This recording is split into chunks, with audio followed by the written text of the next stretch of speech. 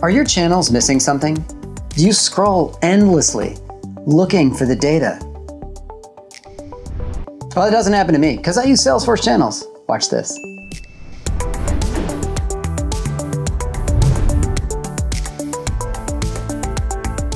Hello and welcome to Slack School. My name is Mike Reynolds. I'm part of the Slack team here at Salesforce, and I'm excited to talk to you today about Salesforce Channels. Salesforce Channels is the feature that lets us put Slack directly inside Salesforce. It also lets us take that Salesforce data and put it in its own dedicated tab safely inside of Slack. We're going to look at how to set that up and then see it in action. Let's get after it. Names can be confusing, so let's start there. We're going to talk about a feature called Salesforce Channels. Salesforce Channels are Slack channels that are related to a single Salesforce record. Hopefully you just watched the episode on Slack channels, so you already know that Slack channels are an amazing way to centralize collaboration and communication. The big picture idea here is that we want to enable you to bring all of your tools into one place and use all of those tools from that one location. Salesforce Channels is going to enable us to do just that, but for more than just your Salesforce licensed users. We'll talk about that in a bit. Let's talk about who can actually use Salesforce Channels. Salesforce Channels is available to all Slack users. That means if you're using free Slack or you're using Enterprise Plus, that's fine.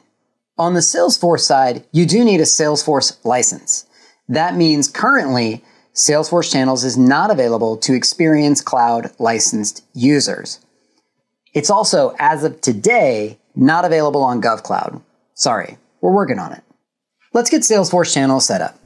From Salesforce, I'm going to go to Slack Channels for Records.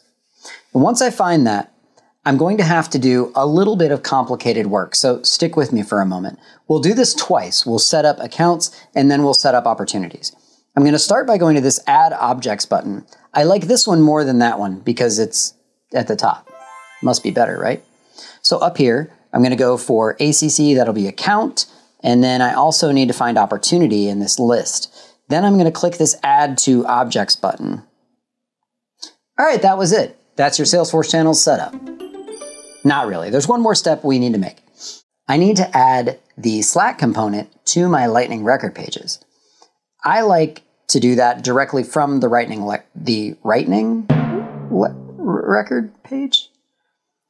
I'll do that from the Lightning record page. It's okay. Bob Ross would want me to move on. So I'm going to go to Edit Page, and then I'm going to look for the Slack component, which will now be here. It's a standard component. I'll just drag that, drop it on the page. We'll save and activate.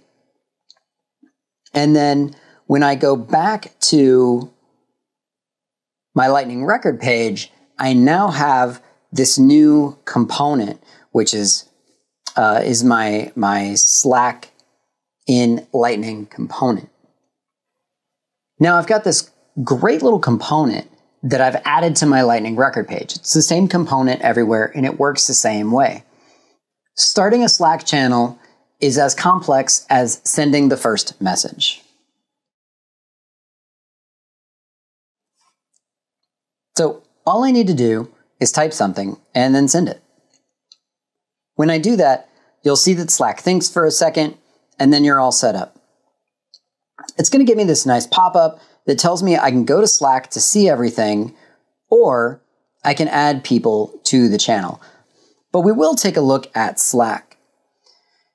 Now that I've got this, I have this new section here for Salesforce Channels. Since we know we can reorder these sections, I'm going to bring it up to the top, and then we'll take a look at it. I can see the Hello World message that I just sent, and I notice I have a few other tabs. So let's take a look at those. First off, I have the account details. This is the one that everybody's going to love. And honestly, I love this too. It's super exciting. So I have quick actions at the top. Sure, that's great. But look at this. It's the record. And I can edit this. What's their cuisine type? I don't know. Let's say it's Indian. I love that. Ooh, employees. How many do they have? How about 33? I can save those changes. This is the live record. This is Salesforce, but I'm inside of Slack. It's fantastic. It's so easy. Oh, look, I have related lists. I wonder if they have any contacts.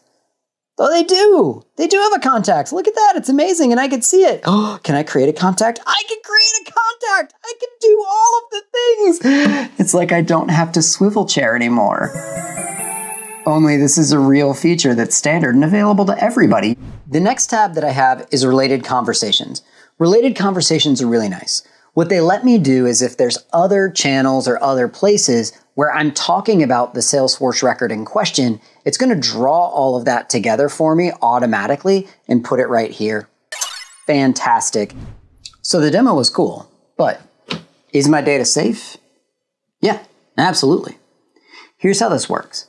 When you're sitting in Slack, you have to log in to Salesforce.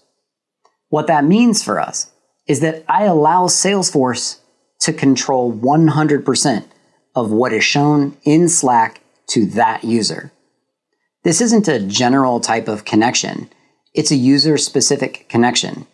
And so my user in Slack and my user in Salesforce have to be identified as the exact same user. We like to do that with a federated ID or an email address. Salesforce is always the source of truth for who can see what, whether that is a field or a record. And why is that so important? Well, that means that the setup is really what I showed you earlier. We turn it on, and then we add the component to the page. The amazing benefit of this is that folks that in the past would not have been able to work directly with other users in Salesforce because they didn't have a Salesforce license are now completely unblocked. Using Slack, those folks working in departments or teams that don't have Salesforce licenses can use Slack to collaborate about Salesforce data without having direct access to it.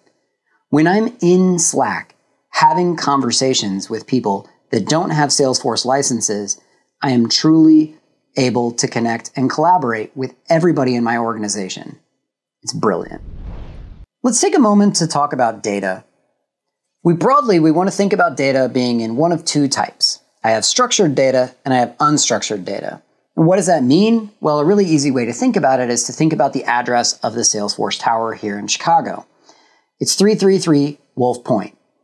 Now in Salesforce, I see that as a single field containing the address, 333 Wolf Point. But in Slack, I see the entirety of everything that I just said. The address is 333 Wolf Point. Both contain the information, but there's a key difference. In Salesforce, I have a very small bit of the total of what I just said. But in Slack, I have all of the text. This is the difference between structured data and unstructured data. Why does this matter to us?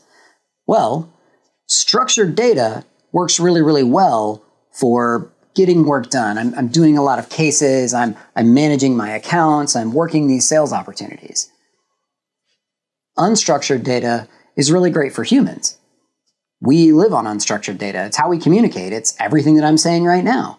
It's also how we work with agents. And so as we look at the future, as we start to think about how we work with agents, we need to think about how we interact with unstructured data. Because we use unstructured data to get work done. And that's what Salesforce Channels and Slack lets us do. Well, that's it. That's Salesforce Channels.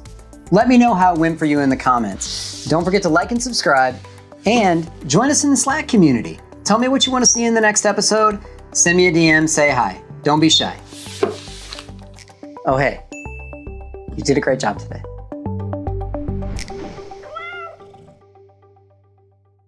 Salesforce that's terrible. Pretty confusing.